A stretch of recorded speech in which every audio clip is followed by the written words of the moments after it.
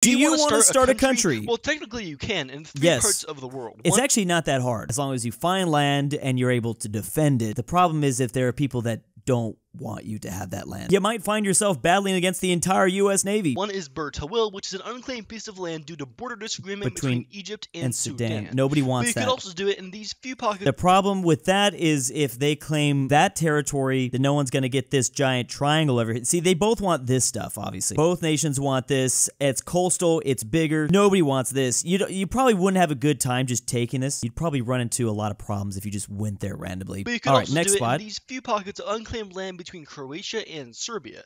And you can also do it in Antarctica, as some parts of it are unclaimed. Okay. You would have to then go to that place, build a country there, and get the UN to recognize it. That's not that much of a difficult task, to have the United Nations recognize you. By the way, this is the list of unrecognized people and groups by the UN. There's a whole lot going on here, obviously. If you're rich enough and have enough people and enough resources, maybe. Plus, there are plenty of members that weren't at first recognized that ended up becoming recognized. So anything is possible, technically. There's also a lot of people that have actually withdrew, even. You'd easily be able to face the least resistance in Antarctica, obviously. The only wars you'd have to fight are against these creatures. Nice, Lord Donut. What if Germany got really started World War II today?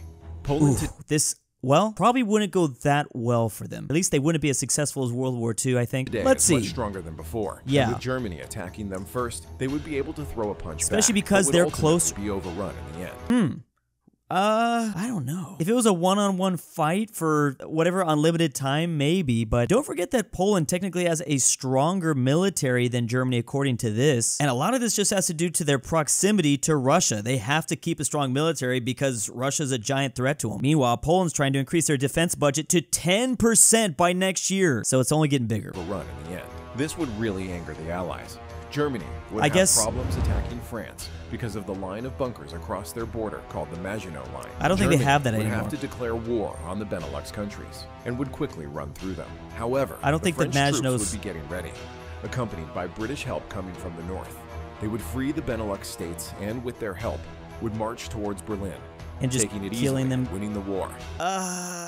I don't know. Germany adds 0.0001 cent to military budget. YouTubers. Yeah, I feel like there's just a little organization that would keep this from happening. Little thing called NATO. Maybe you've heard of it. This is why I said Germany could literally just not do World War II strats, even if they wanted to. They'd be surrounded in 0.013 seconds. I don't know why I went with that specific number, but we'll go with it. Thank you for that 60-second club. What if America was never discovered by this guy, that's the specific, by no Christopher Columbus. Discovered that there is more land in the world. Someone was going to find it. People aren't as advanced yet to develop things like guns. I would assume there might be a... Yes, thank you. These guys saw an opportunity. Well, remember, it was discovered by someone before Christopher Columbus, but the Vikings just left. They're like, nah, we're good with this. And started creating their empire onto these lands. However, let's say Americas were never discovered. Just never? European countries would still be in the Dark Ages. Ottomans would be the superpower of Europe. That did help India pull them out. India would still be under Mughal or some Muslim empire, while China would continue its cycle of massive empires. And then collapsing. Breaking up in Americas, USA would of course not exist. Yes. And there would be its own countries like Incan and Mayan Empire. Anyways, Aztecs. Subscribe. What? I need more! I need way more. Viking Explorer, Leif Erikson crying in the corner. I thought the question kind of alluded that another continent would eventually discover America. So if Europe never discovered America, my immediate thought is maybe China would eventually. You know what? If I had to make a guess, immediately that comes to mind is when Russia gets super huge and starts to colonize Siberia and eventually gets to Alaska, it might be them. Like, it just makes the most sense geographically speaking. Because regardless if the Spanish or Portuguese discovered it, Russia was on a collision course with Alaska. So at the very least, this would have happened, and then word would have spread, and then maybe there had been like a giant race. But that still would have given the Native Americans another 200 years to develop at least. I feel like at least the Incan Empire would have gotten pretty big. Who knows what would have happened with the Aztecs? Thank you, InfoHub. Countries that change sides. During the Second World War. There's a lot of memes about that. All the countries that switch sides during both World Wars. There was a lot in Eastern Europe for sure, but remember they didn't really have a choice. In the Great it's War, like they're going to get forced. This is why they say Italy changed sides, because technically there was an alliance Italy had with Germany and Austria-Hungary, and then obviously they ended up joining the Entente. Technically switched sides and went to war against their former allies. True. The Triple Alliance was a defensive alliance, so when Franz Ferdinand of Austria was assassinated, it could have been interpreted as an act of aggression by Serbia.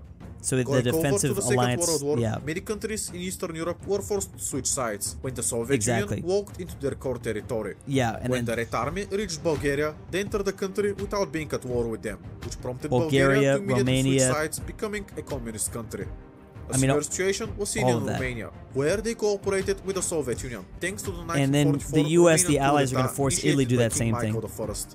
Finland also kind of switched sides in 1944, as they wanted to abandon Germany. That's a good point. That's an interesting point. I guess you could make that argument that Finland kind of switched sides. They were briefly working with the Germans, but they had a mutual enemy. But also forget Yugoslavia technically switched sides. They were in the Axis for a whopping 4 days before the British-led coup overthrew the former government. World War I, it was a defensive pact. World War II, it was a civil war.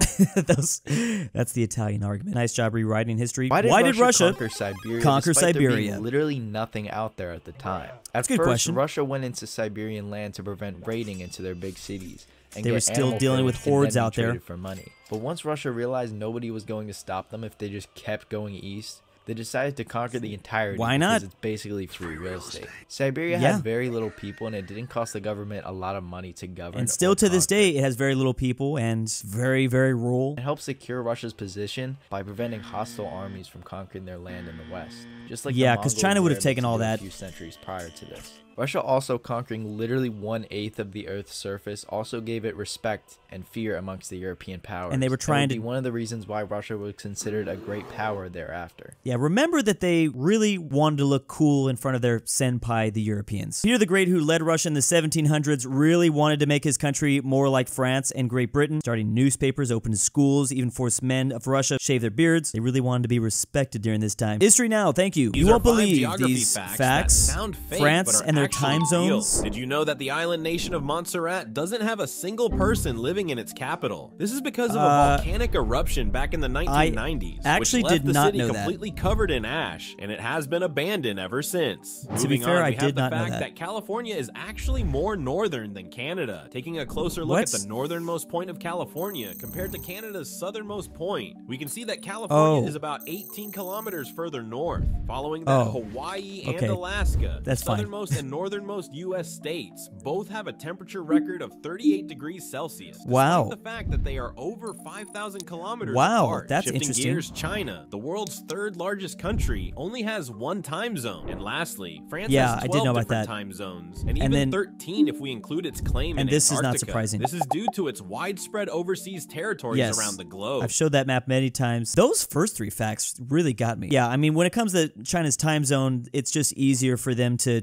all function in one. It is kind of complicated, the fact that we divide up our countries between different times. And yeah, obviously France is going to have a lot of different time zones if you are familiar with the French overseas map. The French actually have maintained way more of their former empire than the British have in a way. The British still have a lot, but they're not in quite as many time zones. Also, when considering for French Guyana over here, this is a huge chunk of land France still has outside of the European continent. Like that's a massive territory that they still own today, which, you know, obviously all these other things are just islands. Everything in Antarctica is kind of still disputed territory. Yeah, a lot of time zones here. WTF do you mean by more northern than Canada? That was a weird phrase, yes. Very nice geography, Beast. Did Europe you know that is technically an island. Western Europe and the southern Balkans and are this an is island? going to be because of a river, yes, a very big, big river. And actually, it comes up quite often. Europe, the Rhine River, which starts in Switzerland and ends in the Netherlands, a lot of connects ships in Germany pass through the through this area. Rhine-Main-Danube Canal with the Danube River.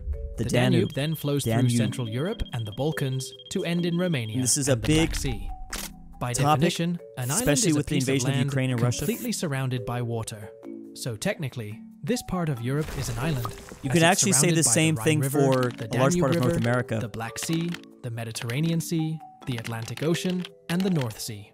So right now, all of these you guys can just in theory, can consider themselves island nations. By definition, yeah, there's nothing, they're right. Yes, you can sail from this river to the Great Lakes. This is called the Great Loop, so by that previous definition, this part of the U.S. is also an island. We should probably update the definition of island, to be quite honest. I love this definition though, a thing resembling an island. That's a great definition of island, especially in being isolated, detached, or surrounded in some way. Okay, I like this part of it. This is also another reason why island is not a good definition, because continents technically are surrounded by water, but we don't call them islands. We need to redefine so many geography terms. Nice job, Worldwide Sub. Finally, we have an update here. So what is the we just reviewed a map meme. There was a previous short that was talking about Europe is the most peaceful continent, when historically speaking, it's not. Continent. What is it actually? Asia isn't either because it has too many rivalries. And most importantly, I think it might be South America, which is arguably the least peaceful nation. Africa is better than Asia, but still has instability due to really? You think so? Like Somalia. There is a ton of really small conflicts happening in Africa at all times. We're talking coups and mercenary wars. Africa's really chaotic. We just don't hear about it. Land in Western Sahara. North America has a lot of cartel activity in Mexico and Central American nations, while South has the most underrated war going on between Venezuela, Guyana, and Suriname. This leaves only Oceania as the most peaceful continent. Oh, dang, I'm dumb. Well, it should be Antarctica, I guess. I completely forgot about Oceania, yeah. Meanwhile, Antarctica. Turns out, answering what is the most peaceful continent is actually a little more complicated than I thought. Thank you for that, map lad. Please go subscribe to all these channels. Big ol' thanks to my patrons. Drew's Argentinian grandpa. Lucas, the Canadian Goose from Avoca. Drew har förvisats från Sverige för brottet att vara dans. Amateur Archaeology. Sarsath. Carmel Saida. DaBeautiful-MEGAN. I'm your dad back with the milk. Look out, InquisitorXarius. Sebby, if you hear this, and Tambre.